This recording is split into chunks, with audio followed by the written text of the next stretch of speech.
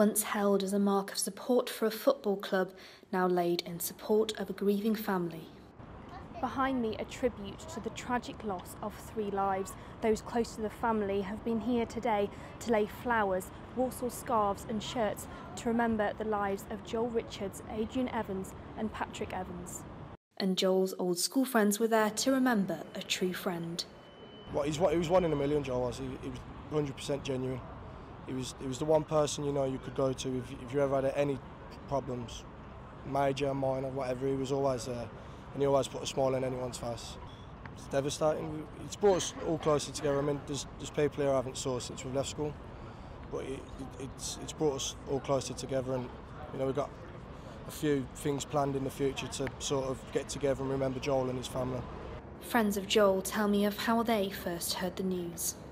I heard the news and I just couldn't believe it, and I phoned my mum and dad then, and I couldn't really get out what I wanted to say because of being so upset, but that's so and obviously when you hear it through social media and Facebook and things, you just hope that it's not true, that it's just another rumour that's going around. And when I came back that night, you had the news on and it was true, and we was all sitting there on the sofa just crying, devastated in tears. We couldn't get over it really. We've laid one of our old football pendants. We had a pendant done from our ladies football team, and we actually laid when he first started, we were known as Wednesbury Ladies. We were known as Wednesbury Wildcats, sorry, and then as we got older, we turned to Wednesbury Ladies. Well, Joel used to refer us as both. Joel's brother Owen was also on the beach when the shooting took place.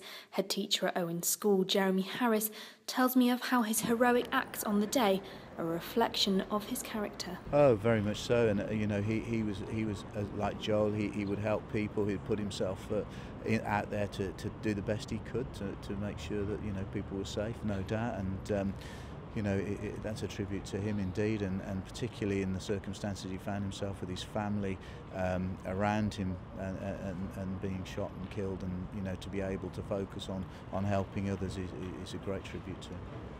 The 4 family members were avid Walsall football fans. They travelled to Wembley to watch their club face Bristol City in the Johnson's Paint Trophy final. The club wished to play their part in remembering them.